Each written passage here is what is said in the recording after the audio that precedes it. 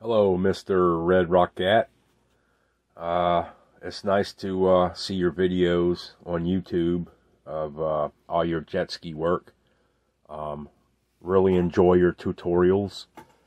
I especially enjoy the one video you have where you're showing everybody how you build from scratch or from ground up the Seadoo 1503 engine. Up to 350 horsepower. I thoroughly enjoy that video because you show how to do it step by step. I must say I learn a lot from your knowledge of jet skis and Seadoos.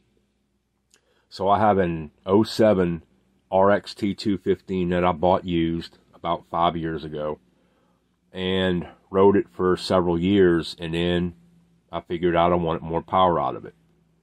So getting familiar with PWC Muscle and Green Hulk and some of these more prominent jet ski outlets, I went ahead and invested in the 260 horsepower X-Charger upgrade that PWC Muscle offers for the 215 skis. Well, went ahead and bought that kit. Got the supercharger, got the green injectors, the 42 pounders, got the Map Tuner X from Riva, got Jesus Garcia to write me like 4 different tunes, all the way up to a 9200 RPM tune, and then there's like an 8600 RPM and an 8300 RPM. And I've tried them tunes out and found out that the 9200, the ski doesn't like that high of an RPM, and I know it's pushing a limit on that stock rotating assembly and that Fortec. So I would just settle with the 8600 RPM tune. And put the X-Charger on there, put the green 42-pound injectors in the intake. Took the restrictive factory intercooler out of the intake, capped it off, bought the Fizzle F1000 intercooler, which is amazing with the throttle response and the get up and go that ski had with the X-Charger, the 42 pounders, and that intercooler. Amazing acceleration. Feels like a 300 horsepower ski.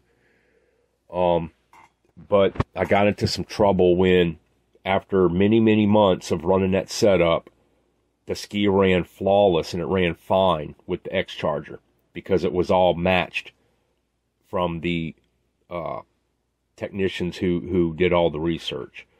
Well, I decided I would upgrade to the Fizzle X4 supercharger, which has the red wheel in it, and it's boasting 16 psi, which is considerably a lot more power over the X-Charger, which is rated at 10 psi.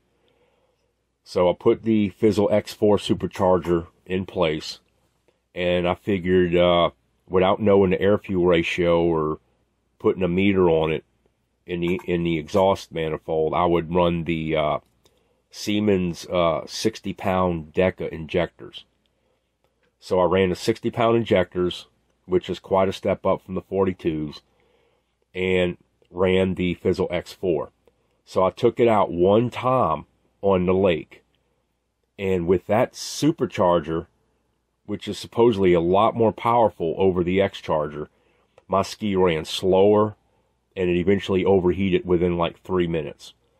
Blew a head gasket. I blew all the coolant out, which is typical for those skis. When you blow a head gasket, you blow all the coolant out the bottle. And I had to get towed back to dock. So when I got home, tore the head off, and sure enough, I blew the head gasket. Well, I also blew more than that. The number 2 piston, which is the middle of the motor, as you can see in the pictures, that piston was chewed up on the edges, opposite of each other.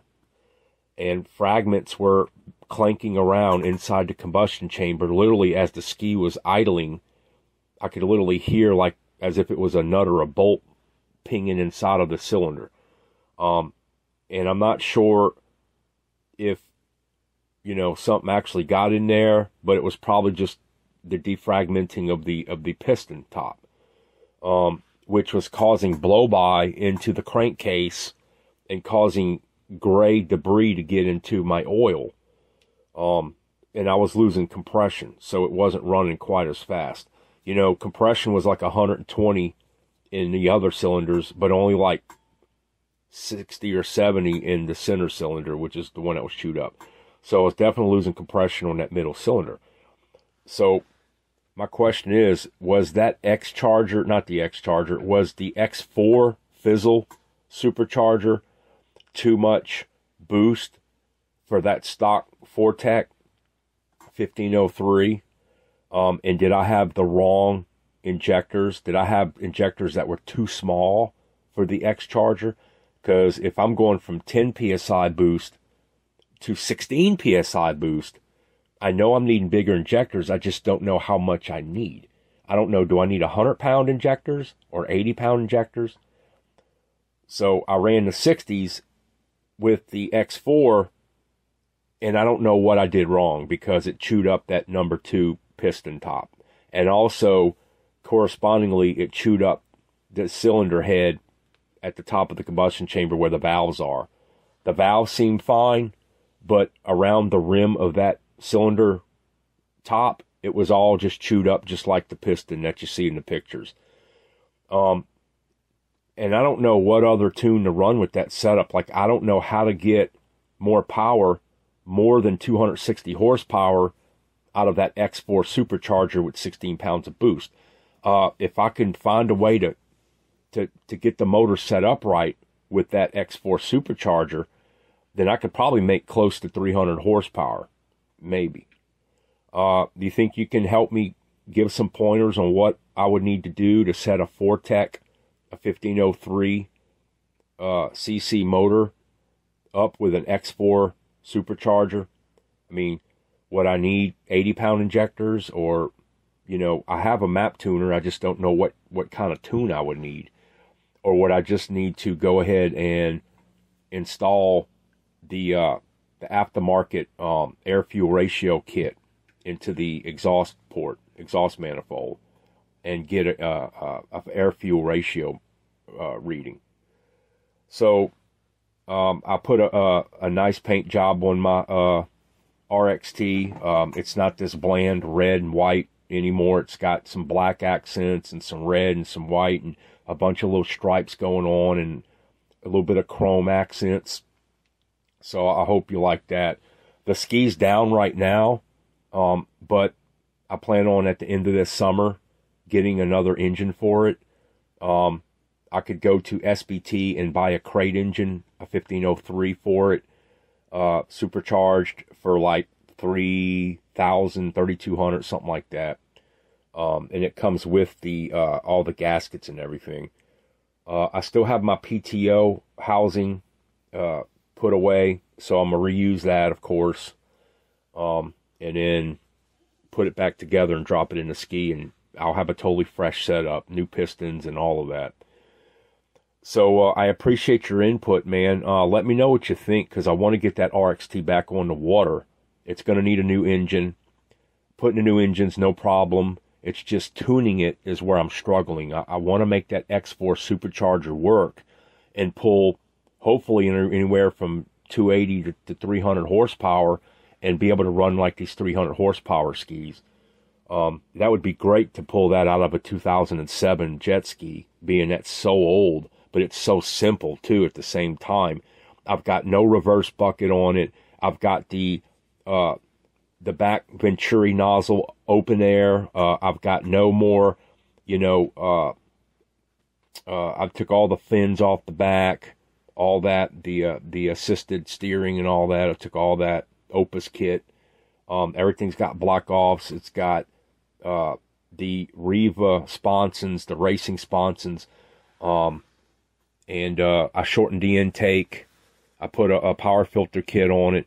The ski ran a strong 78.5 miles per hour, and I'm including a picture of my E-Trek, my Garmin GPS. It hit 78.5 miles per hour, the fastest I ever went, with calm water, no wind, and about maybe half a tank of fuel and myself.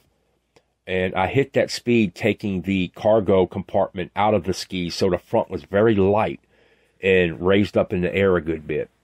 I'm running the stock intake grate, not running any kind of winged intake grate, so it's just the stock 2 bars. And I'm also running a Solas Concord stainless prop, running a 1319R to get that speed. I heard guys running the 1520R, but I'm not quite going that big just yet.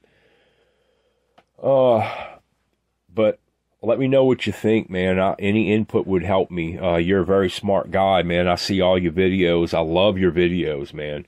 And even your gun videos and all that are great too. So give me some feedback on this video, man. Let me know what you think, because I want to build my ski to its maximum potential. I just still learning how to tune it.